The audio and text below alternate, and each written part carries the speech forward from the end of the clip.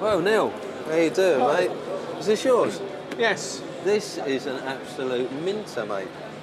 It's a 1974 John Player Norton replica. Well, you can't have many conversations involving classic motorcycles without talking about Norton.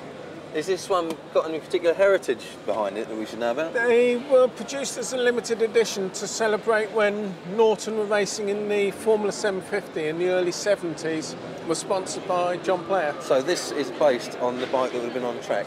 Basically, yeah, the engine's the same, the frame is the standard Commando, but it's a very modern styling with twin headlights, clip-ons and all the rear sets.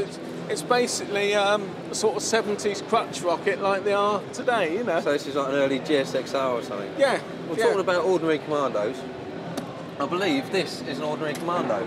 It is. It's a slightly later one when they were producing them with electric starts and they changed all the gear changeover for the American market. Electric start? You're a luxury lad. Sometimes they work, sometimes they don't.